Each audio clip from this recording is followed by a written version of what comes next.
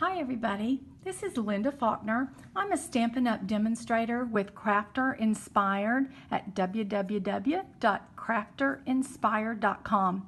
Today I want to show you this cute crate filled with daisy note cards. This is something coming out in June. June 1st will be the release of the new 2017-18 Stampin' Up!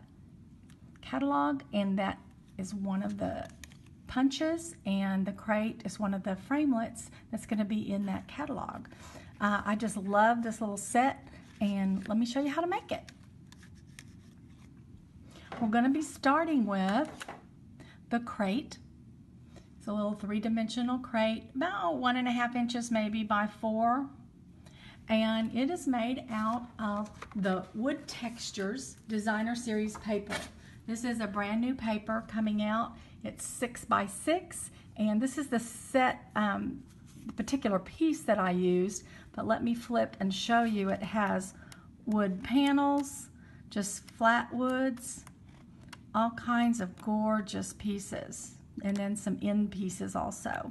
Lots of colors, browns and grays. So I'm using that set. If you'll notice, this does not have the glue on the end of it to make it a pad. This year they are starting to leave these loose, just like the Designer Series paper. So that will be an improvement, I think, for most of us. So I'm going to take my Big Shot and we're going to get started. You're not going to be able to see the whole Big Shot, but I just want to show you the setup. I have my regular base plate platform, my thin die adapter, and then one of my clear plates.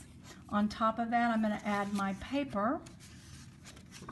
The Designer Series paper is thick enough and sturdy enough for this crate. Cardstock would work well also. You have to be careful if you're using other papers. Some scrapbook papers are not quite thick enough to hold up to the crate. So I recommend this Stampin' Up's paper. Okay, and then I'm going to get my die cut. The crate looks like this. I'm going to make 2 of them. And the only other piece I'm going to need is this tiny little tag to tie on the end of it. So I'll set that in there and we'll run that through at the same time. I'm going to add my top plate. And we'll make a Big Shot sandwich.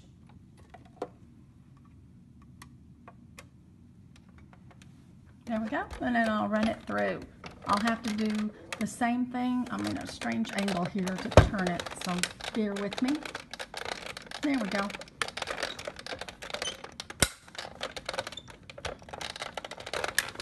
And we're done.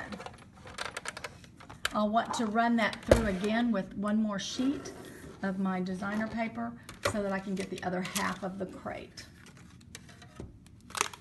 And it's going to look like this.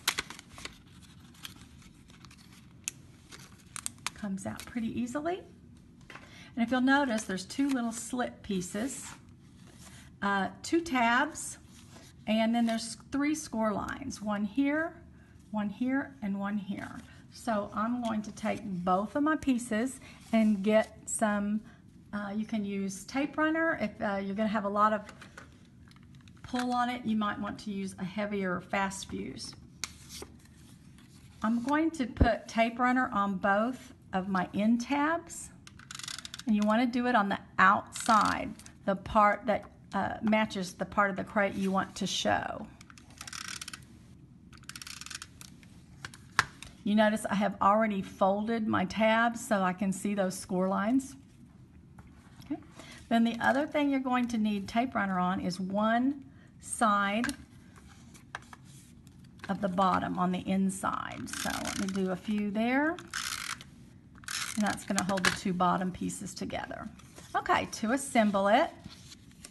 Oh, I didn't get my creases done. Let me do that real quickly. Tab. And tab. And here's the other score line. All right, now we're caught up. So here's my tape runner.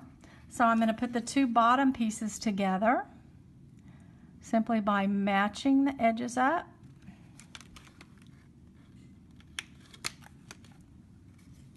And pressing down. Goes together pretty easily. And then I'm going to tuck those 2 tabs in. And I like to go ahead and get my straight corner by tucking the 2 tabs together and then folding the top piece in, just like that. And then you're going to press where the tabs are. Same thing on the other side. Get a straight edge. You can even set it down if that makes you happier. Get that straight edge and then simply close it up. And you've got your crate. That's all there is to it. So cute. Now the next step, I'm going to make my little daisy cards. This is coming from a new designer paper. It's 12 by 12 paper. It's called Delightful Daisy. And here's 3 of the designs from that paper that I decided to use. I'm using So Saffron Yellow as an accent piece for all 3 of them. And then some of the daisies are white, some of them are So Saffron. I had some demonstrators make this yesterday, and they actually mixed them up, and it made a really cute daisy where it would have both white and yellow petals. So you can make the flowers and the paper anything you want it to be. So you're going to start with a white cardstock that's 3 by 6 inches, and then score it at 3 inches right down the middle. Fold it, and then you can use a bone folder or your fingernails to make a really nice crease there. So there's the base for my card. The next piece that goes on is going to be the solid So Saffron. And I wanted this to show mostly yellow. I didn't want much of my white card to show. So you see how it's just a 1/16 of an inch all the way around. You can adjust that. I cut my So Saffron to, instead of the 3 inches like the card, it's 2 7/8 inches by 2 7/8 inches. So I just came in 1/8 of an inch on each total, which would be a 1/16 on each side. Some people like a little more of the white card to show, so you can adjust your measurements to that. Gonna lay it right there. Pretty darn close, not gonna be perfect. Okay, then I'm gonna do the same thing with my designer series paper. Isn't that the prettiest? The back side is kind of a denim accent piece. There's 6 different designs, 12 sheets of paper in there. Just put a little strip of tape runner on each side and then center that. Easy enough. The more layers and the more texture you can use on a card, I think the happier you're going to be with your design. And then finally, I'm going to need 3 daisies. Some people use 1, some people use 2. I like the look of the 3. This is the Delightful Daisy Punch. I like punches still, even though I use framelits all the time because they're just so fast. Especially if you're doing it in a group with others. It's so easy to share it. So I'm just going to line up a strip of paper and punch where I can see my punch, see my daisy coming out. And that, see, I've already done the other 2, already taken care of that. So now I've got my 3 daisies. I need to get some Stampin' dimensionals. I'm going to use a dimensional on all 3 of mine. It's up to you. It's how much height you want on the front of your card. Center that. And then grab another dimensional for my second daisy. And be sure that you make sure the petals are not right on top of each other. You want them to be right between the other 2 petals for each layer.